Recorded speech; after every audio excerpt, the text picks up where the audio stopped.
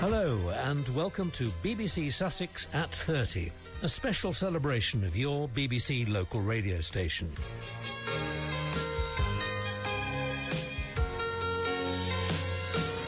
I'm Ian Collington. I was a presenter and producer here from 1978 to 1993. And in that year, I made a documentary marking 10 years of BBC Sussex and the years leading up to the launch of a county-wide service. It was my pleasure to be invited back to present an updated version of this programme.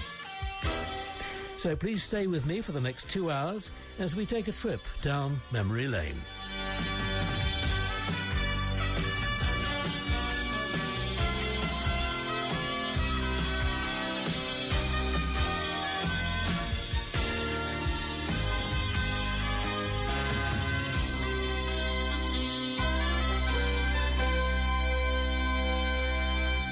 The forerunner of what is now BBC Sussex was BBC Radio Brighton, which started life in 1968 as a bit of an experiment which they thought might never succeed. The pirate radio stations had been closed down, National Radio was changing its titles, and here in Brighton, a radio station was born. It came on air a little prematurely because of a blizzard hitting the south coast. It was a brief taste of sounds to come. But there it was then, Radio Brighton on FM only from East Worthing to Peacehaven and inland as far as the Downs. So let's go back to the first official programme. It was 6:15 in the evening of the 14th of February 1968. This is BBC Radio Brighton.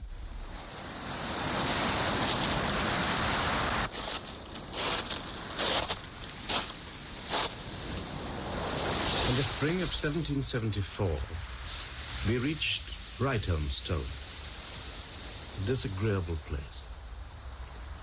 There is scarce an object, either in it or near it, of nature or of art, that strikes the eye with any degree of beauty.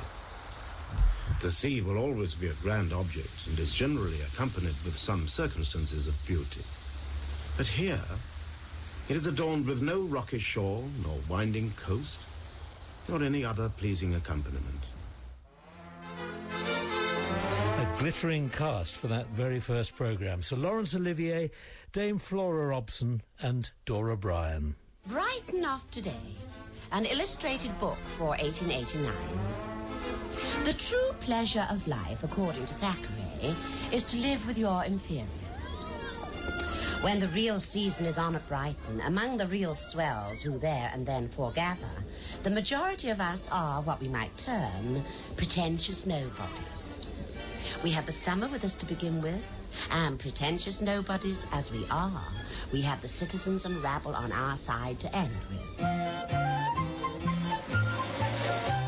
But once the opening celebrations were over, it was down to business and time to open the phones for the very first time to our listeners.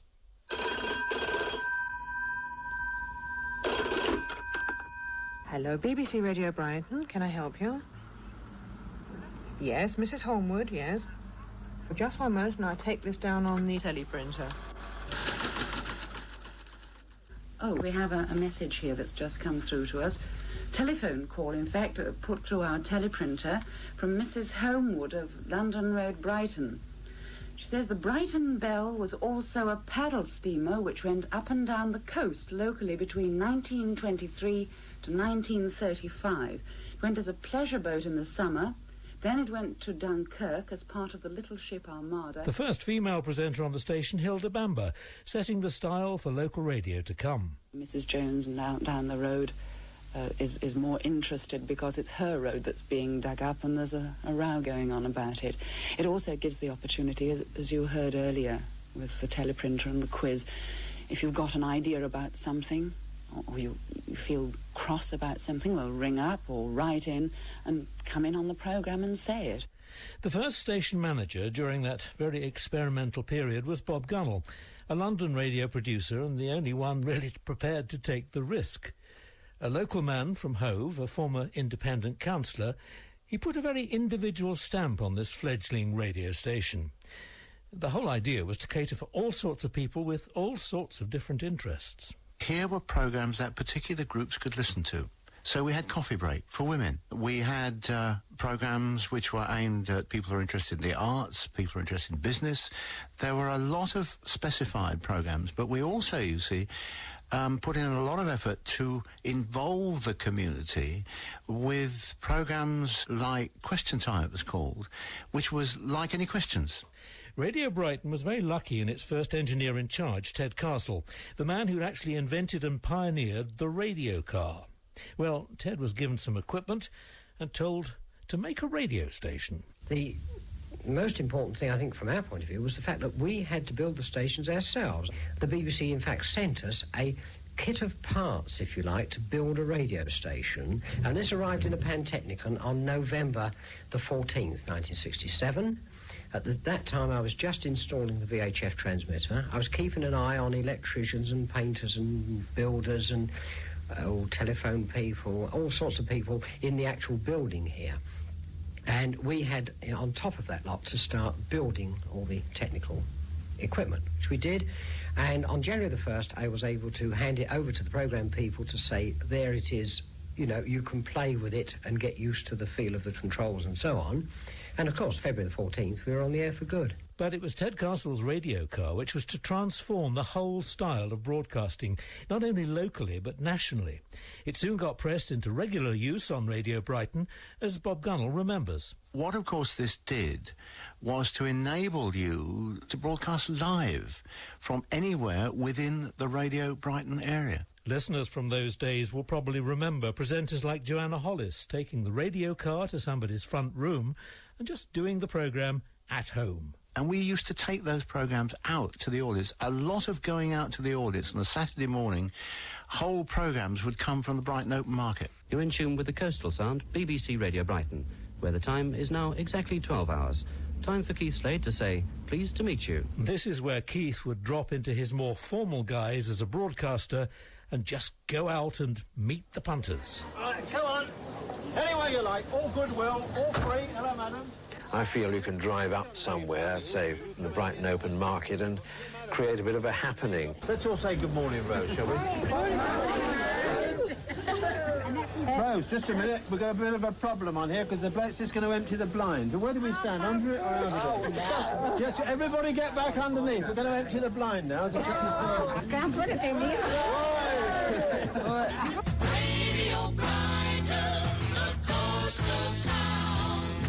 Subsequently, of course, people learnt how you set up a radio station. But at that time, and particularly as we were the only one in the south, nobody knew really how you went about setting it all up. So these premises were found at the corner of Marlborough Place.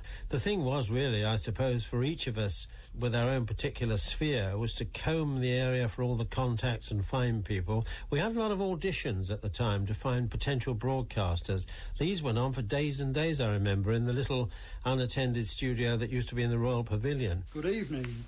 I want to talk particularly to our senior citizens and other people living alone, and to warn you against some despicable men posing as rating officers, drain inspectors, roof repairers, bank officials.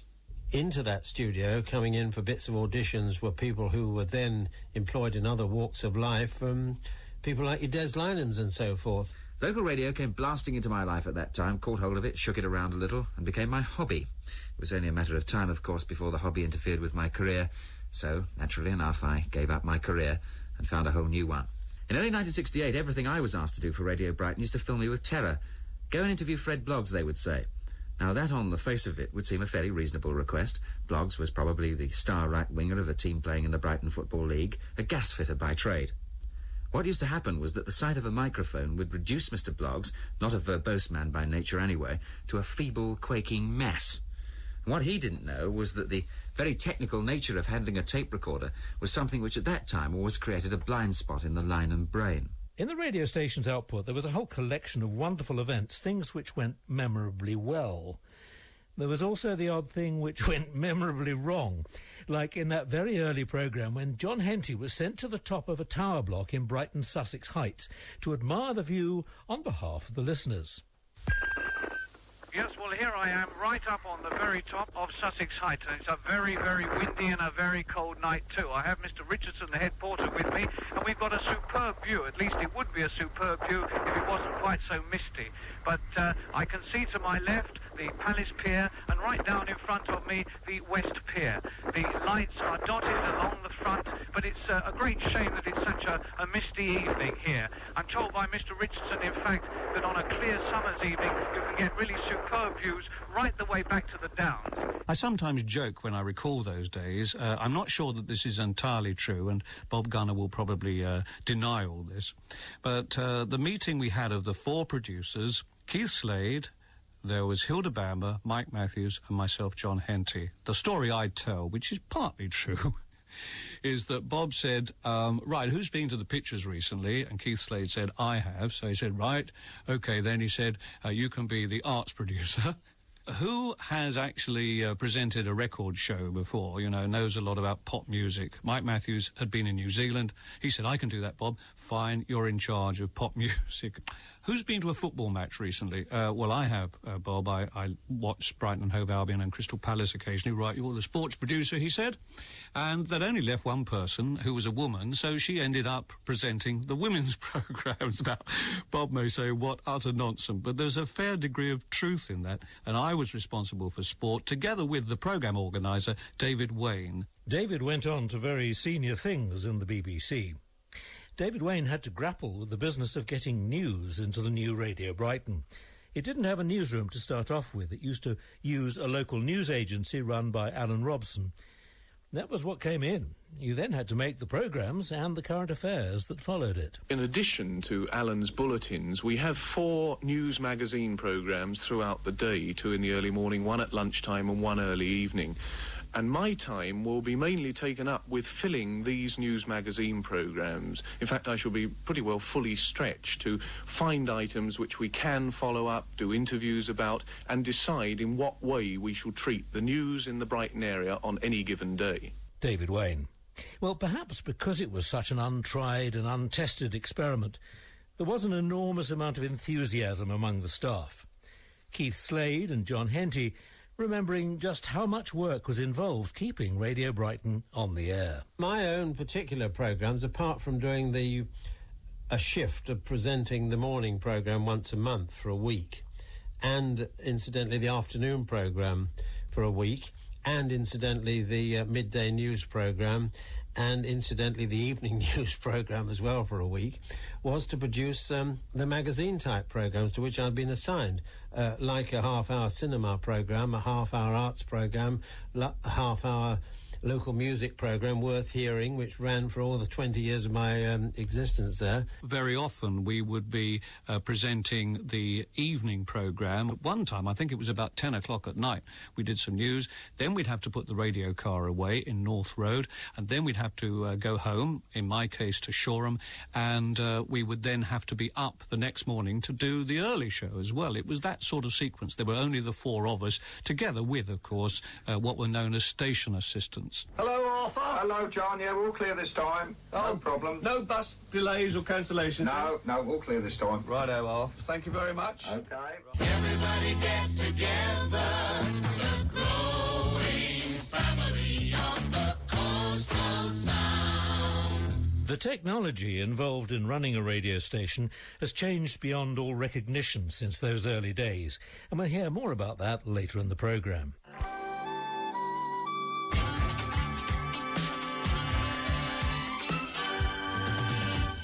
You're listening to BBC Sussex at 30 with me, Ian Collington. And it's impossible to chronicle here the work, the programmes, the people who came and went, the thousands and thousands of people making their first nervous appearance on their BBC local radio station.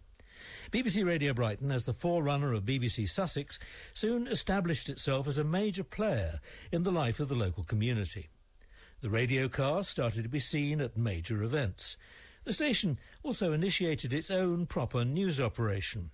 The years rolled by, and among those who'd learnt something of their craft at the BBC in Brighton was Kate Adie.